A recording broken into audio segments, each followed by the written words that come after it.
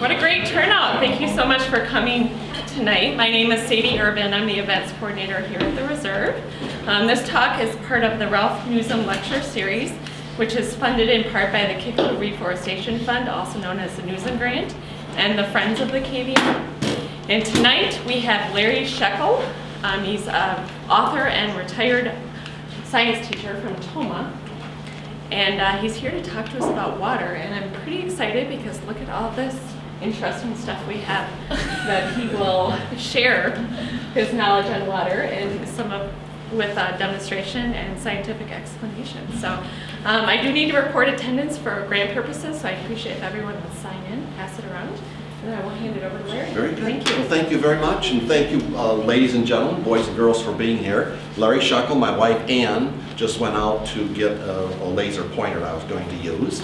And we were teachers at Tomah High School for a total of 70 years, graduated. We retired 5 years ago this spring here. I taught science upstairs, physics, and she was the head librarian, or as the kids once in a while would say, the head barbarian downstairs there. See?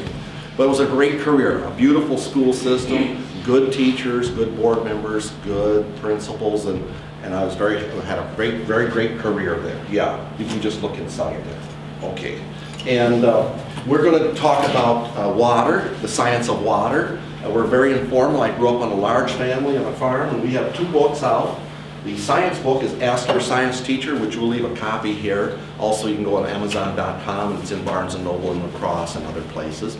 And it's 250 of the questions and answers that we have in the newspaper. We write a science column for the Tomah Journal. Comes out every Thursday. We get it on Friday. And then I grew up on a farm outside of Seneca, 238 acres, and I wrote about growing up in the 40s and 50s there on the farm. And that's called Seneca Seasons, A Farm Boy Remembers there. And that's also on Amazon.com, and we can give you the contact information. We sell, when we go out and do book signings, and we had quite a few, we sell each book for $12, which is quite reasonable, or 2 for $24 specials. So Ann, if you would change slides there. Yeah, so if I have to mail there a little bit more there. So we're going to go right down the line here. Anytime you have a question, don't hesitate to ask. We'll go about 40-45 minutes. And everything you want to know about water tonight. So the next one there, that's water right there, H2O. As you can see, one atom of oxygen and 2 atoms of hydrogen. Water is a universal solvent, well known. Next one. All cell parts dissolve in water. Next one. Water is the only substance on Earth that exists in all 3 states: a solid, ice, liquid water, gas, vapor, or steam. Sometimes people say steam, okay? Water is odorless, tasteless, and has a slight bluish tint when in large quantities. And there's reasons for that. It has to do with how light behaves in water. In small quantities, you hold a little bit of water in your hand, it's just clear or colorless. Next one. And next one. Our body is about 70% water. There's all the things that water does for us. Next one. And 70% of the Earth is covered with water. Next one, we are a water planet. Less than 3% of that is fresh water, and most of that, 98%, is in ice and groundwater. Next one. So we're going to make a piece of the Great Salt Lake.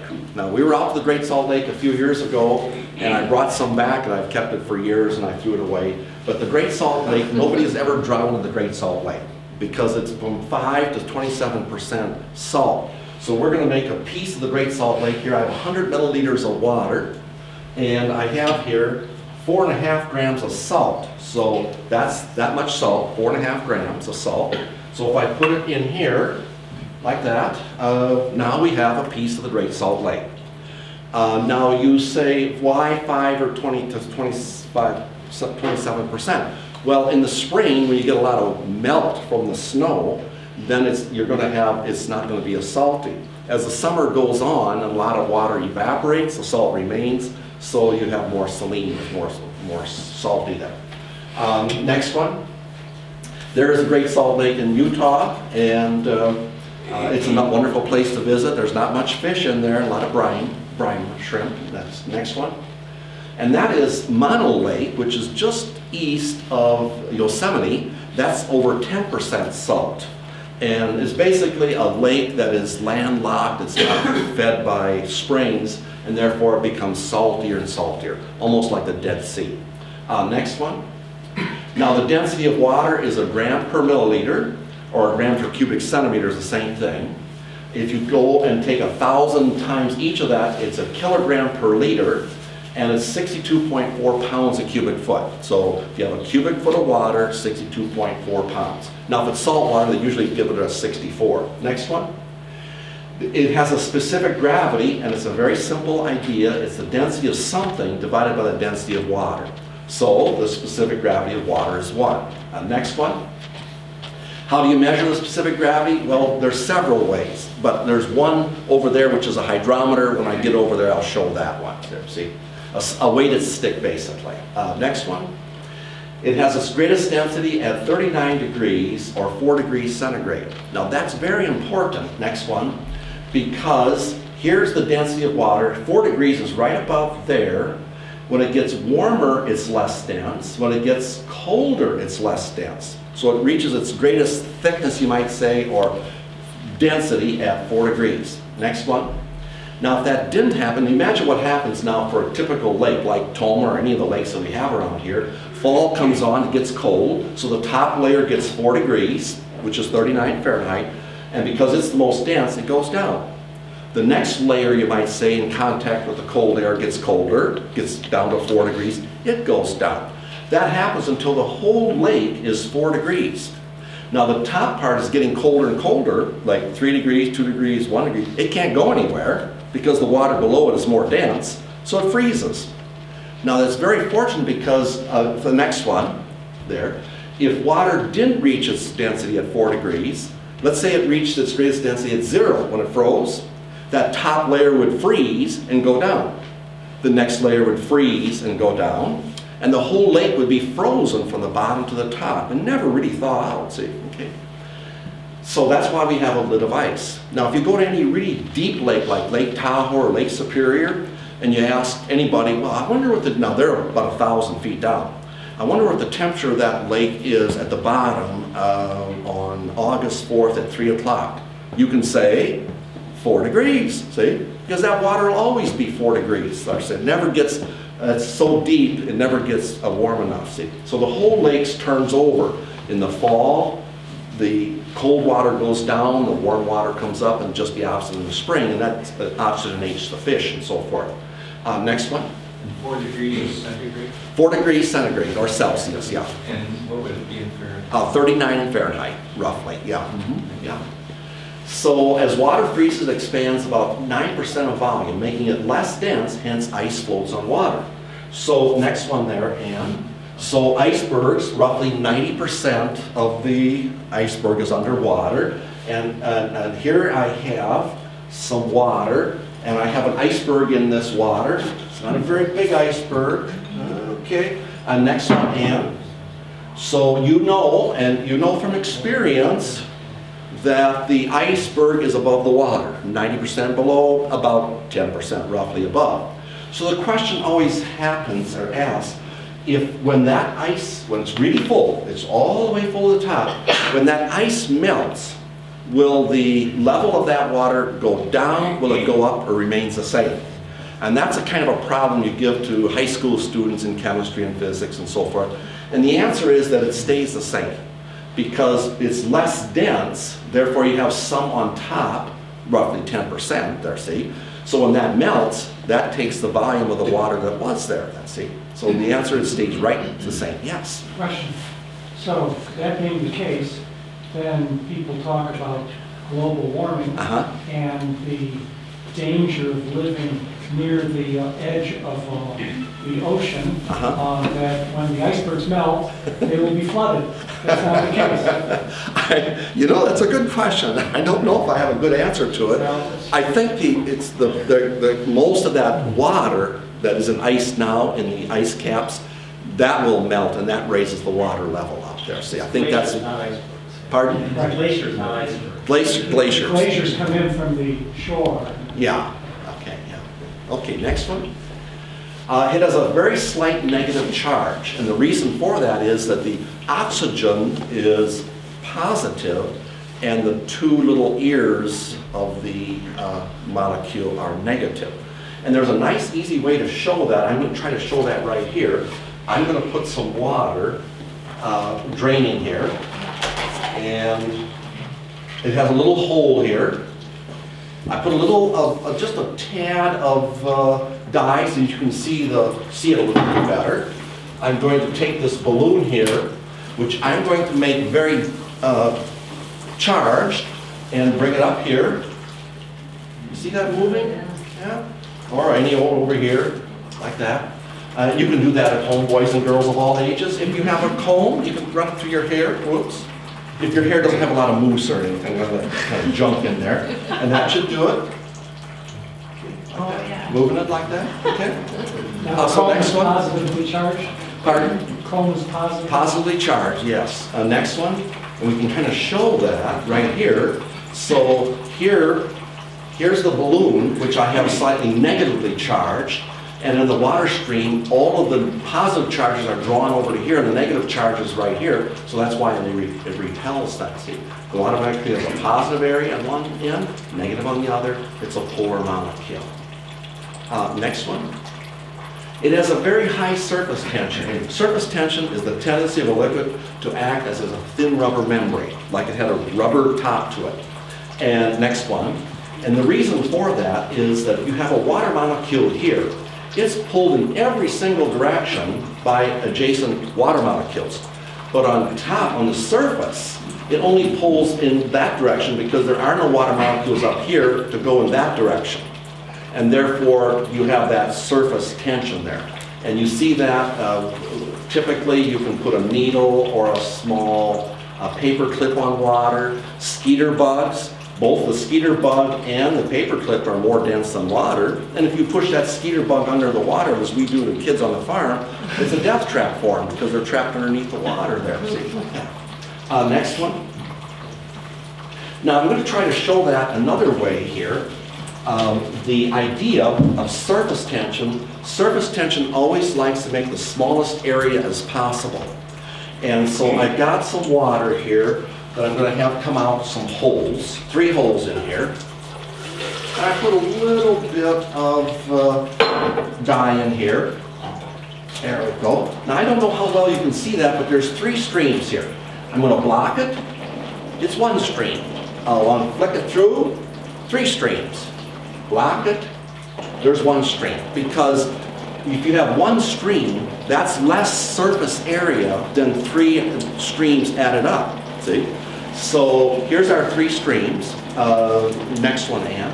If I block it just briefly, those 3 streams go into 1, see? So it's a simple little way to show surface tension there. Next one.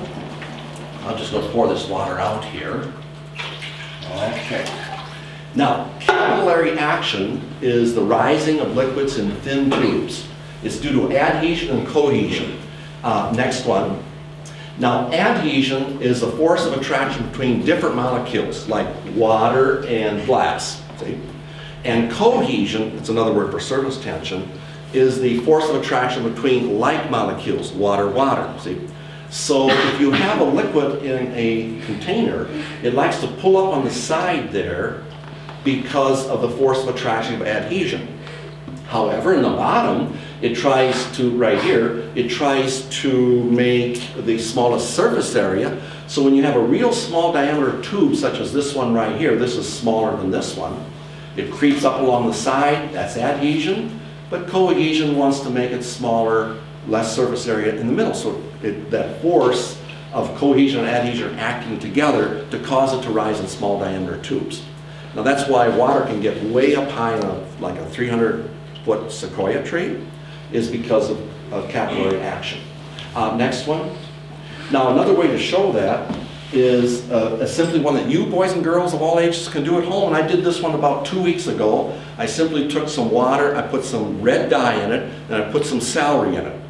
And of course the celery was green when it started, but it all turned red because the water rose in those small diameter tubes.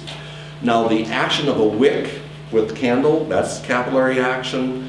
The drying of a towel, like a paper towel, that's capillary action. Next one. Now, water is not compressible. You can compress gases. You can squeeze gases, but you can't squeeze water. Now, to try to show that, I got here a bottle, and I'm told it's an old barroom trick. And in Tomah, fortunately now, there's 2 or 3 churches that have gone in. So right now, we have more churches than we have bars in Tomah. I think that's progress. But I'm told it's an old barroom trick where you take your hand and you have a beer bottle or a pop bottle or whatever, you go like that, and the bottom drops out. So I'm going to try that not with my hand because it's kind of hard on the hand. I'm going to use a mallet. So all I'm going to do is I'm going to hit there, see? Now when I hit there, I'll squeeze the air. We can compress the air, but we can't squeeze the water. So that compression wave will hit the water, go down to the bottom, and take the bottom out. We'll give that a try right here. Like so, see? Water is not compressible. Easy way to show that. Extra credit if you want to glue that back together. All right, next one. Now, this is called water hammer. Now, I lived in an old farmhouse in Crawford County down there. And Crawford County has a lot, like Monroe County and Vernon County. It's hill country, unglaciated, driftless country. And the roads are very crooked. They're so crooked they could almost run for Congress, you know. And we had a faucet in the basement that when you turn that faucet off, the pipes would like that, see? And that's called water hammer. Now what's happening is that when the water is turned off, it stops suddenly. And it causes then the pipes to vibrate, see? Now I'm going to kind of show that with this right here because there's water here, but there's nothing here but air. I should say there's a vacuum and there's no air. So when I go rapidly up like this, you should hear kind of a click. Hear that? Like that. Now if that was air, that we would never hear anything like that, see? So that's called water hammer. Next one. Pure water is a poor conductor of electricity. Now, of course, you don't want to try that by throwing an electrical hot iron or something in the bathtub or anything like that. You don't want to chance that, see? So what we're going to do is we're going to try to show here that water is conductive. I have here one of those little Christmas tree bulbs. And if I go like this, you can see that the bulb lets here. It's a 2.4 volt bulb. I have 4.5 volts here. And then I have a stick here, which is copper, and if I touch it, of course, the light will come on, like that. Copper's a good conductor. Now if I put it in water here, you don't see that light come on. Now that water is just regular water, it's slightly conductive. I'm going to try to make it more conductive, very conductive, by putting salt in there. So I got some salt here, we'll put the salt in there, we'll stir the salt a little bit. Okay, now we'll try it here. Put that in here, and you can see the light comes on. See that light there? If you're in the back, you might want to stand up to see it. It's not very bright. It's kind of like a freshman, you know. Okay, and there it's kind of like a senior. They're not that bright. Okay. So water becomes conductive because now we put ions in there. Conductors of electricity. Next one. And there is without salt in there. Next one, and there you can see the light bulb lit. And if you kind of find it hard to see that, that's what we did there. Okay, next one. Now water and everything has what's called specific heat. And specific heat is the heat needed to raise the temperature of 1 gram of material 1 degree centigrade. 1 degree centigrade, 1 gram. 1 gram is like a half a raisin. Okay, next one. Here are various specific heats with aluminum, brass, copper, iron, lead, tin, and water. And you can see that all of the metals, the common metals, are all around 0.1. Some a little bit less right here, some a little bit more, but there's only a few metals that I put down here. They're only about 0.1. Water is much more. Here it is in the metric system right here, see? That means it takes a lot of heat to heat up water. And once you have it heated up, it'll give off a lot of heat, see? That's why it's so good in radiators. Basically, even though it's alcohol, glycol, it's still mostly water there, see? And you kind of know that because in the fall, you know the land will be frozen, but your lakes are still water. It takes a lot of heat to get out of that water so that it freezes that, see. Next one. Now to try to show that, I'm going to try to show that in a different way here. Here's a balloon, and I put some water in there, okay? And what I'm going to do is take and put a flame to it, okay? Now, hopefully, that's not too much of a flame. Okay, so I'm going to take that flame. Now, what I didn't show you is if you took that flame to a balloon, it would break the balloon right away because it would melt it, see? But I'm going to try to bring this up here like this. This doesn't always work, so I got to go over here like that. I'm going to heat that right there. Hold it right there, hold it right there. It's leaking, I tore a little hole in it right there. Sometimes that happens on cheap balloons there, see? But if that was didn't have water in there, the balloon would have been melted instantly, see? What happens there is that water kept the surface here, the water kept the surface from getting hot enough to burn a hole in it, see? And matter of fact, if you don't have that little pinprick there, which I do here, you could boil that water. The water would actually boil before the balloon would break, then, see, like that. So it has a huge amount of specific heat. Next one. Now water can bend light. It's called refraction. And of course you and I are familiar with that when we put something in water. Like if you put a ruler or something in water, or you go, same thing with spearfishing, it's higher, it appears to be higher than it actually is. If you took a laser and you shine it down into water like this, it would bend toward what we call the normal here. And the reason it does that is that water, the light will slow down in water.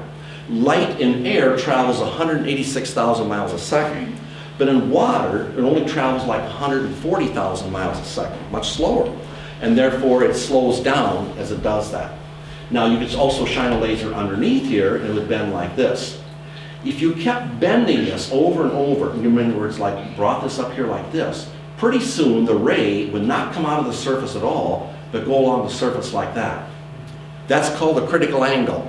For water, that's 49 degrees. For glass, it's 42 degrees, see? And we use that idea a lot in optics, such as binoculars and so forth, that we use to reflect. Basically, the prism acts as a reflector there. If you go beyond that angle of critical angle, it is totally internally reflected. And that's the concept behind fiber optics. That's what makes fiber optics work there, see, like that. Now, I'm going to try to show that in a unique way here. Next one there, Ann. Okay, this, you're already familiar with this. You put a pencil in water, you look at it from the top here, it appears to be here. If you're spear fishing, your fish might appear to be here, but it's actually down there, so you have to aim lower and closer than when you see it then. Okay, next one.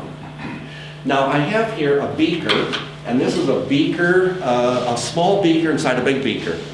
And they have a glass has an index of refraction of 1.5. For water, it's 1.33.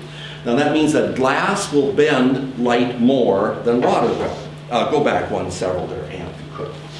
Okay, now go back another one. In other words, if this were a ray here, it might bend here like this. Now if you had it, say, if it was water, it might be here, but glass would bend a little bit more, come right about here. And diamond would really be about here, see. Diamond is 2.42, something like that, see. Now it so happens that Weston oil has the same index of refraction, the same bending qualities as water. So I'm going to I'll try to show this so that y'all can see it while I'm doing it. Okay, I'm going to take this Weston oil, we'll get it right in the middle there. I'm going to pour it in there. Okay, and you can see the glass inside the glass there, right? No problem. I'm going to pour more. Pour more. Oh, the cup runneth over. Okay. And now it's disappeared, see? All you see is the writing on the glass, on the wall there, see?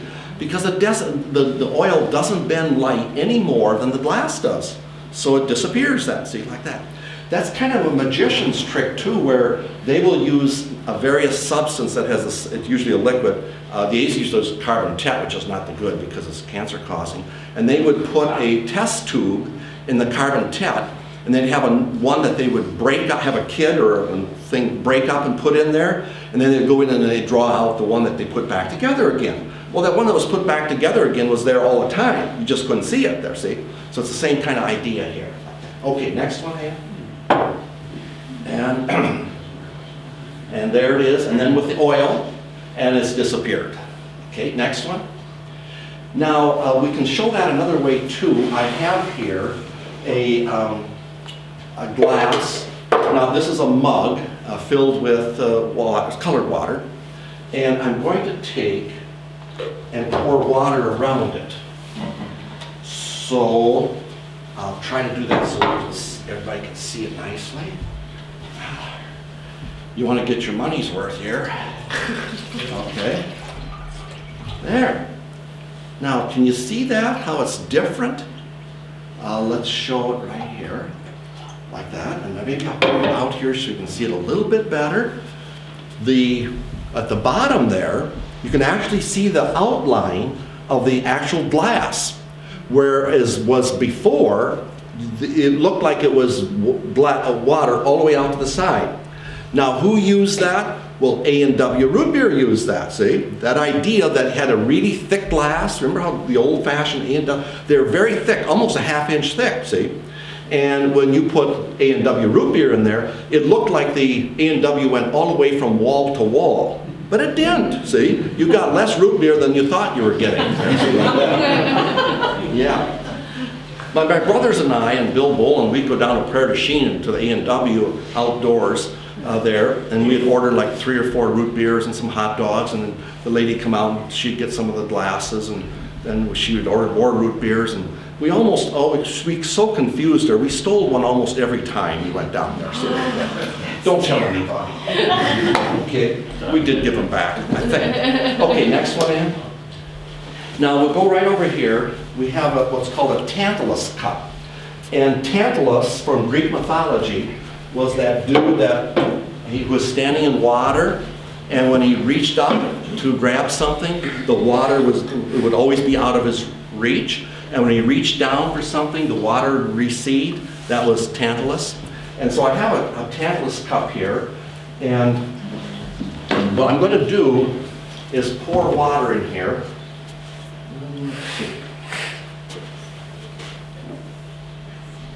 So you can see that it's a crook here, like that. Okay. And we'll catch that water here. Now, we'll get up to the top here, right there. And notice now, so far, I'll stop right there, our Tantalus cup is not draining. Okay. I'm going to go right to the top there, right to the top there. Okay. And now it'll drain the entire contents, basically siphoning it there, see, like that. Now you might think, well, I've never seen a Tantalus cup before, but your toilet is a Tantalus cup, see? It's designed that way. You don't see that crook because that's behind all that porcelain there, see? The idea of the Tantalus cup is that you don't want sewer gases coming up and getting in your house. So the toilet has to flush, and when it gets to the height of that crook, which you can't see, the whole contents of the toilet will flush that, see, like that. And there's some intermittent, they're called artesian wells. We don't have any around here, not the intermittent type that I know of, but they'll run 20 minutes, stop 20 minutes, run 20 minutes. They're basically a cavern in the rock that's filling up. When it gets filled up, it all drains, and then it stops running until the groundwater fills it up again. So it's an intermittent Cartesian diver there, see, or Cartesian well, if you will. It's a Tantalus cup there. Like that. By the way, it's interesting how the modern toilet came about. The patent is by an Englishman, and his name is Thomas Crapper, who greatly enriched the English language. It was around 1872, something like that. Okay. I'm glad I didn't invent that. Well, I got to go to the Scheckel. You wouldn't want that. Go to the next one there, Ann. Okay, you can also make water sing, actually a glass sing. So you go to a fancy restaurant, say like McDonald's, you get one of these right here, and you can make it sing. Now let's see, I probably should put this down. And it doesn't make any difference how fast or how slow I go. I go real fast, go slow. And the reason that makes a sound is that the top here is vibrating back and forth. See what it's doing. It's kind of the vibration mode is kind of like this for the top there. It's kind of doing like this, like that. That's the motion there that's happening there, see? Now, if you want to do that at home, I highly recommend that you use vinegar because you have to cut the oils on your fingers. You can't have any oil or soap because your fingers can't slide. They have to start and stop hundreds of times a second. It's the same reason that you use a rosin on a cello bow or a violin bow, is you don't want that bow sliding on the string. You want that bow to grab the string and tension it, then release and grab it again, over and over. See, like that. Like so. So I got a little vinegar in there so it'll make it sing like that. And you can have less water, more water, and things like that, and get a different sound there, see, like that. Okay, next one, Ann. Now we can make water work for us. How did Hero, or Hiro sometimes it's pronounced, do it? Well, he used an engine, and go to the next one.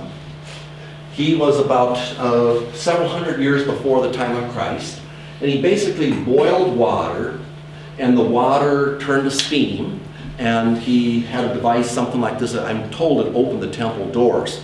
Well, we got a different one here. This temple here, this is the float in the back of a toilet. This one's copper, and most of them today are plastic, the black plastic. Go to Menards or something like that. I drilled the holes in there and put a little spout here that I soldered in. So I got some water in there. We're going to heat that water, and then the water will turn to steam. The only place it can come is out here, and so there's steam out. That's action, and in this direction, reaction. So it's action-reaction there, see? Now, they're actually action-reaction pairs. Well, they operate as pairs. So I'm going to heat that water. It's going to take about 4 or 5 minutes for it to work. Like that, to get that water hot in there. Oops, I should have got that up just a little bit more. Like that. Okay, so we'll come back to that in just a second as my main squeeze goes on to the next slide there. Yes. Yes. Okay. Now this is called hydrolysis. If you apply a DC voltage to a water, you can break that down into hydrogen and oxygen. So it's called electrolysis. Here's a real simple one that you can do at home. Take any 9-volt battery, use pencils like this, attach it, and you'll see the bubbles come out. In the higher levels of science, what they will do is they'll catch the oxygen and hydrogen tubes. Then you do a test for them. You use a splint to test for oxygen because it'll burst into flame, and use a little match to test for hydrogen because it'll get a little boop, a little pop, your hydrogen explosion. So what I did before y'all came in, I did that next one to a car, and it's a hydrogen-powered car. It's a fuel cell is what it is. And so I should have a tank of hydrogen and a tank of oxygen here because I tied a battery. I tied this battery to it a few minutes ago there, see, like that. And next one there. And then, so we have developed then a little canister of hydrogen gas and a little one of oxygen gas. And if you take those two gases and feed them to a membrane, you produce water and electricity. That's how fuel cells work. Go to the next one there, Ann. There's that, it's called a proton membrane, and you're basically putting oxygen to this side, hydrogen over here. And when it comes over here, these holes here are too big for the molecule to go through, for the atom, the hydrogen atom to go through. The electrons are stripped off. So the electrons go here, see, like that. And over here, the oxygen gas, that combines with those electrons and the proton here to give you water. So in a fuel cell, you're using hydrogen gas and oxygen gas to produce both electricity and water. And the fuel cells were used on the Apollo program. So they're very common. They've been around for a long time. So now I think I will connect that. Go to the next one there, Ann. There's that membrane there. Next one. Yes, and then I'll hook it up here. So I think we have enough gas collected here. And I won't put it on, but there it's running there, see, like that, see? So we're using the oxygen here, hydrogen here. We're now producing both electricity and water to run a little motor that runs our hydrogen-powered car here, like that. And it'll run for about 5 or 10 minutes until you get all of the gases used. Then you have to make more, see, like that. I'll just set it here so that, and raise it up here, like that, and let it run there. Okay, next one, man. Oh, I forgot one there, this immiscible idea. Now, there's many ways to show that certain liquids don't mix. And this is water at the bottom, and any kind of oil, baby oil, it could be alcohol, mineral oil, because they're carbon-based and water is not. So these two liquids do not mix. That's called immiscible. This one was made by a student at St. Paul's School up in Tomah there, the daughter of the state farm agent, and she brought it to physics class years later after she had made this one here. Now, next one. Oops, I think you went the wrong way there. Oh. Yeah. Okay. Diver's bends. Well, diver's bends is an illness, a malady caused when a diver goes deep. And when the diver goes down, for every 33 feet, the pressure develops twice as much. So its depth and time is dependent. So the deeper they go and the longer they're down, more of the nitrogen gets dissolved into their bloodstream. See? And then when they come back up, that dissolved nitrogen comes out and forms little bubbles and blocks blood flow. So they bend over in pain. And if it goes too much, they can have, goes to the brain and it'll kill them, see? So I'm going to try to show that in a different kind of way. I have a baby bottle here that has no nipple, has no hole in the nipple, okay? And I'm going to take another gas that is dissolved in here, and that would be, of course, carbon dioxide. So in here, under high pressure, they dissolve a lot of carbon dioxide. You can get a lot of it out by shaking it. A little comes out when you do this, like that. And so what I'm going to try to do is pour some in here. I'll go over here because I might spill some here. Try not to make too many bubbles as I'm pouring. Here. Now, what the divers can do to prevent the bends is come up very slowly. They can come up to a certain level and stay there for a while, come up some more, come up some more. So if they're down, say, 100 feet, and they're down there 3 hours, it takes them almost 3 hours to get out of the water. So typically what they do is they'll come up very quickly and they go into a hyperbaric chamber.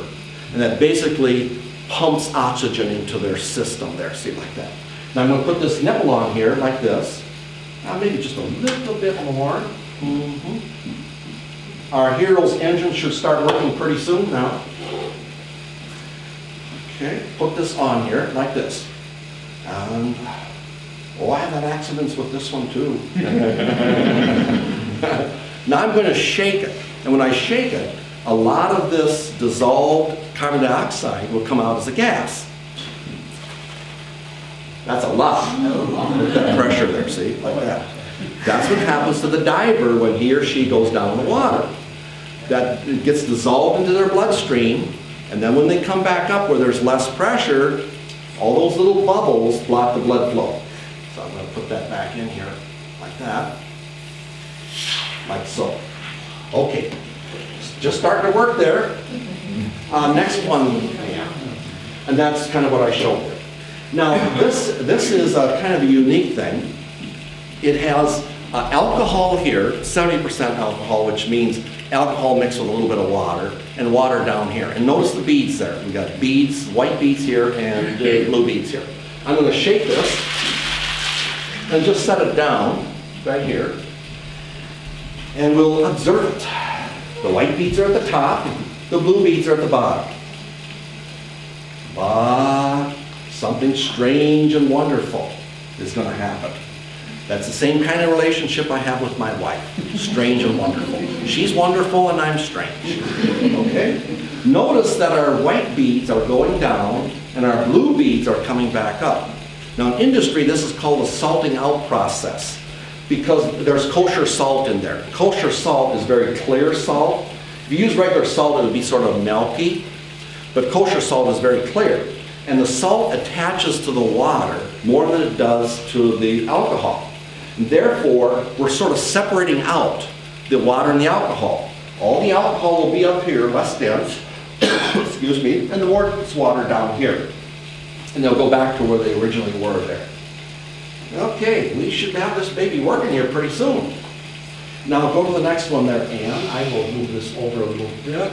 Maybe I should lower that just a little bit here, a little closer.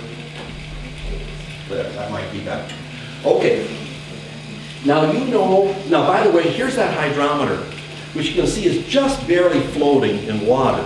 And if I raise it up here and look at the scale, it says 1. Well, the specific gravity is 1, see? So a typical hydrometer, there are ones that are used for sugars, alcohols, and so forth.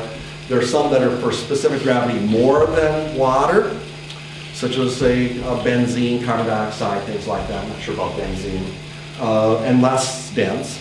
And that's one way that they use in factories, they use to measure the specific gravity.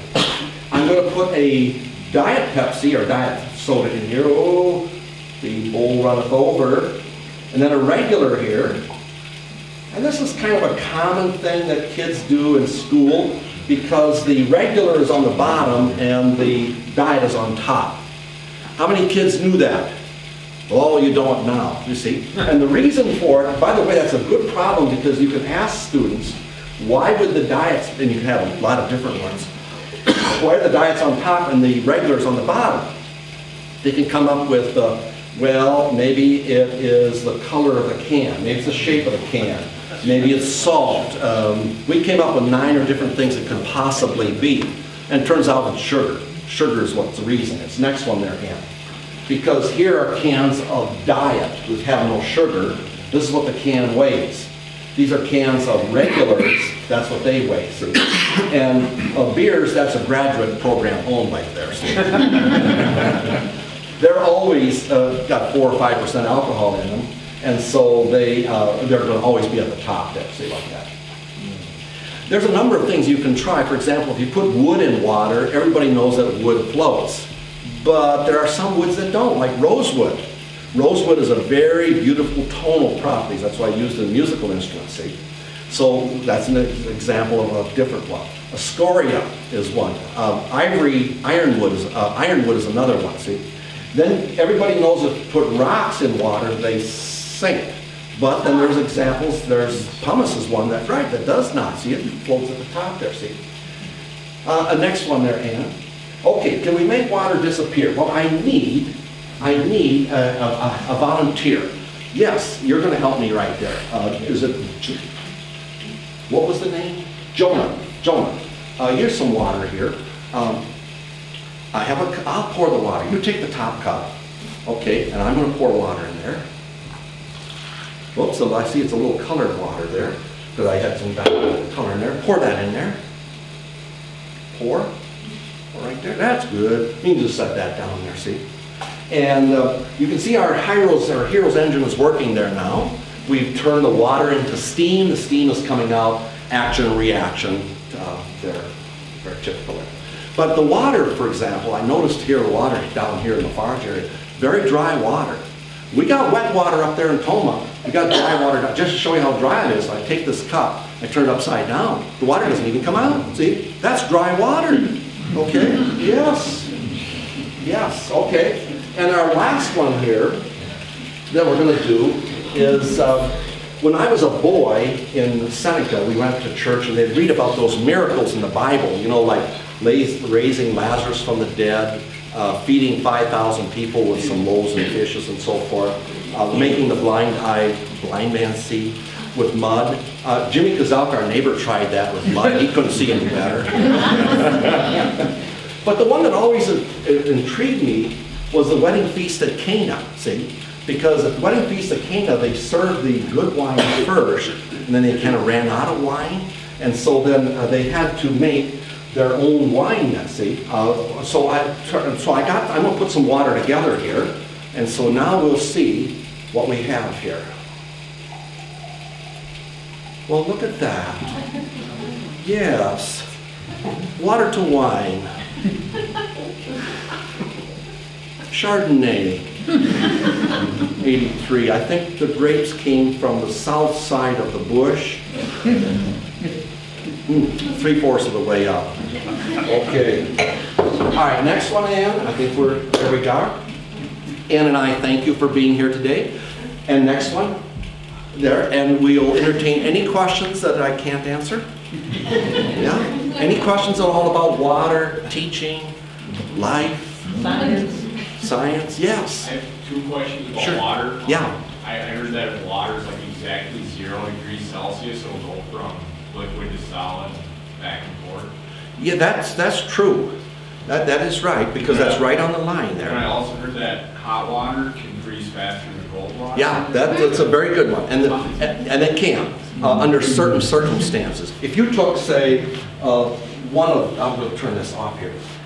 If you took a regular container of water and put it in the refrigerator, hot water and cold water, the cold water would freeze first. But if you pour that water into like a big cake pan where it's really spread out and put them both in the freezer, then the hot water will freeze first because you have so much loss of mass due to evaporation. Yeah, so it's very special conditions for that. Very good questions there. Yeah. Any others? Yes. You could mention heat of vaporization and heat of fusion. Yeah, heat of fusion now is the heat necessary to change a gram of water to ice. And that's 80 calories per gram. So when you heat or cool water, it takes 80 calories to change from, it'll give off if you go one way, it requires 80 if you go the other way. The heat of vaporization is roughly 540 calories per gram. So if you want to change 1 gram of water to 1 gram of steam or vapor, that's how much heat is required. Excuse me, about 540 grams there. Yeah. Yes. And that's why ice cubes don't instantly melt. Pardon? That's why ice cubes don't instantly melt in water. Yeah, that's exactly right. Yeah. Any other very good questions? Any others? Okay. Oh. Yes. Where'd the water go in your cup? Well, Can you keep a secret? So can I. But I will give this one away. It's a sponge. Still in No, we had, it's a little blue because of the dye, otherwise it wouldn't be blue. But we had a little bit down here of sodium polyacrylate. It's the same kind of stuff that's in baby diapers.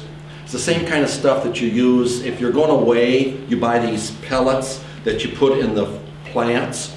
And so you water it once and then it'll give out the water over 2 or 3 days or even a week or so forth to release the water. So that water then turned to a gel, see, so that's what happened there. Yeah. Now, are you disappointed now that you found out? How about the wine trick? Well, that is called a clock reaction. And all you have to, because we basically used, sodium bisulfide, staple liquid starch, sulfuric acid, and one other I can't remember right now, but you make those 2 mixtures there, and then you have what's called a clock reaction, iodine reaction. So if you just type in, Google in clock reaction, that'll come up, because almost every teacher who teaches physics or chemistry will do various kinds of clock reactions there, see. Some are very involved. There's one that's, the ingredients have to be very precise.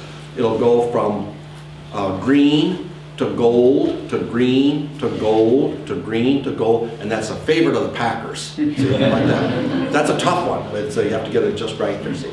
So it's called a clock reaction there, see. If you were very observant, I bet you were, this chemical here was slightly colored, like a little bit milky there, see, like that. And you might have guessed, well, now why do you have to pour one liquid into another? Well, that starts the reaction, of course, you see, like that. Those 2 mix. Yes. I have, I think it's called a Galileo thermometer. It's a big glass tube. Yes. How does that work? Well, the water changes the temperature. The water changes temperature. Yeah. If it's one for measuring temperature. Right. Yeah. And those little devices, usually a ball, those are calibrated for a very specific density of water. And so then you get a gradient then. That's how that works there. See? Oh, okay. Yeah.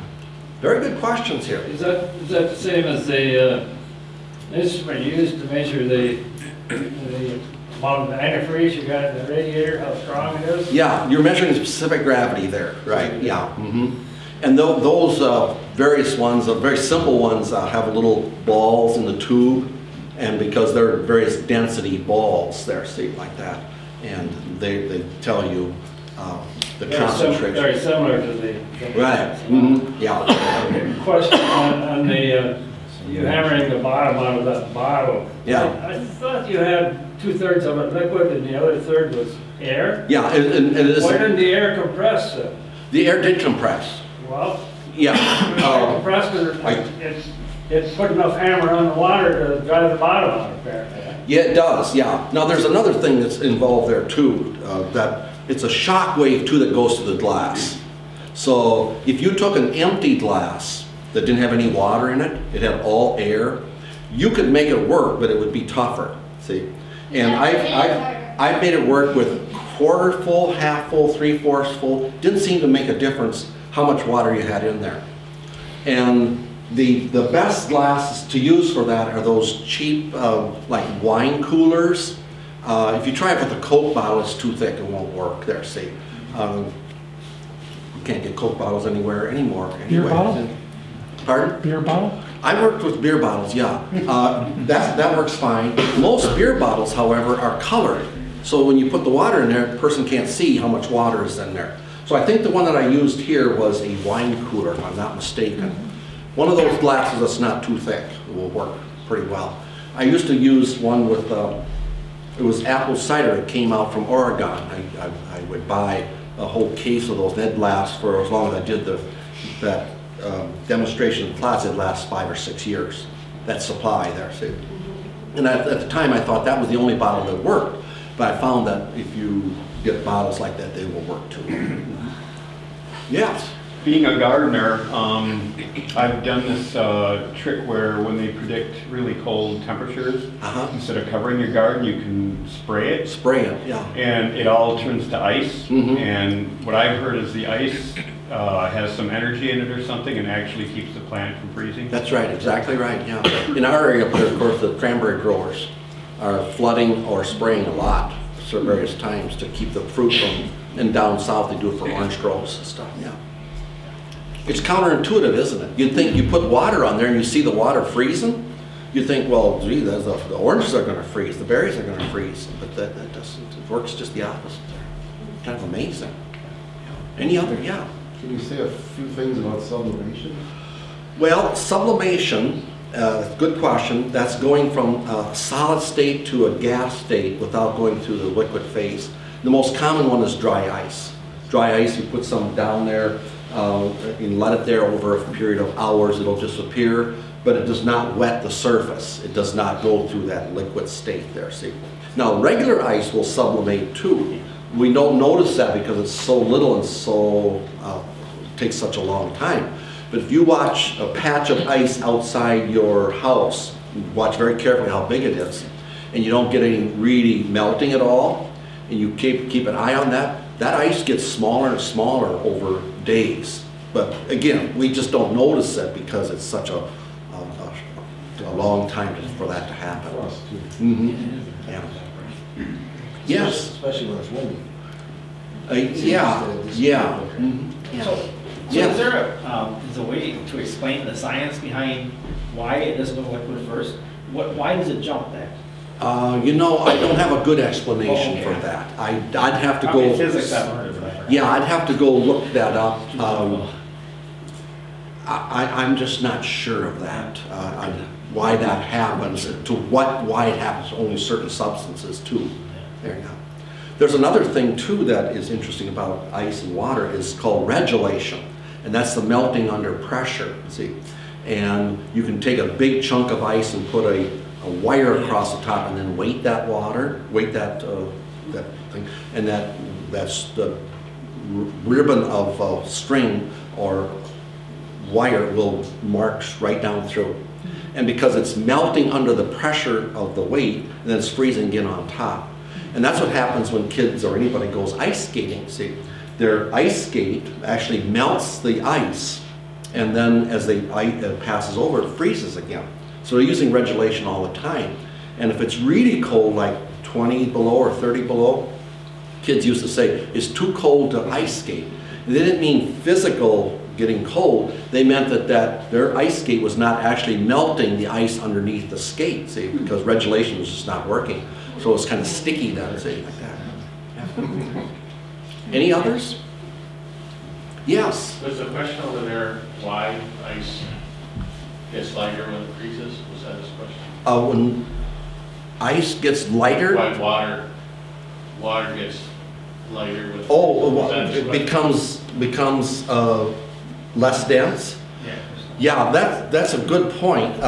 What happens there, it's kind of hard to explain without a diagram, but water is it has a six-sided structure, like an ice, like a snowflake.